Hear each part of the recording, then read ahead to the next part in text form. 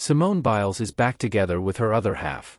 The Olympic gold medalist, 26, who won her 8th national title at the championships in San Jose, California, last weekend revealed she is back home celebrating her win with husband Jonathan Owens. Biles shared a romantic photo on Instagram Friday of her left hand over Owens' hand, with their matching diamond wedding bands on full display. The gymnast's ring finger featured her engagement ring, an oval-shaped diamond set on a diamond pave band designed by jewelry designer ZoFrost, along with a simple diamond band underneath.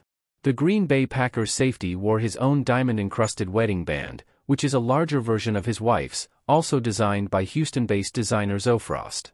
Back together again, crossed fingers, medium dark skin tone, Biles captioned the post, to which her husband of 4 months echoed in the comments, "Back at home, red heart, red heart." The pair initially met on the Raya dating app in March 2020 and then got engaged almost 2 years later in February 2022. They exchanged vows in a courthouse wedding in April before jetting off to Cabo San Lucas, Mexico, for a destination wedding with their family and friends in May. "I do Whiteheart officially Owens Whiteheart," she captioned a romantic set of images of herself and the NFL player on Instagram after their courthouse wedding. Simone Biles eyes World Championships after 2 years off. "I feel a lot more confident now," exclusive. On his respective Instagram page, Owens shared a similar selection of shots, including more behind-the-scenes looks at the couple saying, "I do.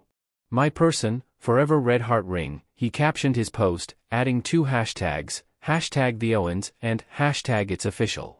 The couple's wedding happened during Biles' 2-year hiatus from international gymnastics competition. However, the gymnast has slowly been making her way back onto the competitive scene since her public battle with the Twisties during the 2020 Tokyo Olympics, which forced her to withdraw from several events. Biles, who is set to continue her comeback at the World Championships in Belgium, told People after clinching her record-breaking 8th national title that she still gets butterflies during competition. "I feel like in the very beginning I was very nervous, obviously, to step back out there, because a lot of athletes, when they take a couple years off, you have a little bit of doubt if you're going to even be the same athlete you were, how strong you were going to be," she told People. "And then going into championships was like, okay, let's get through 2 dates of competition, see how this goes. Just keep training," she added. "So I feel a lot more confident now. I'm heading into world trials and then hopefully making that world team.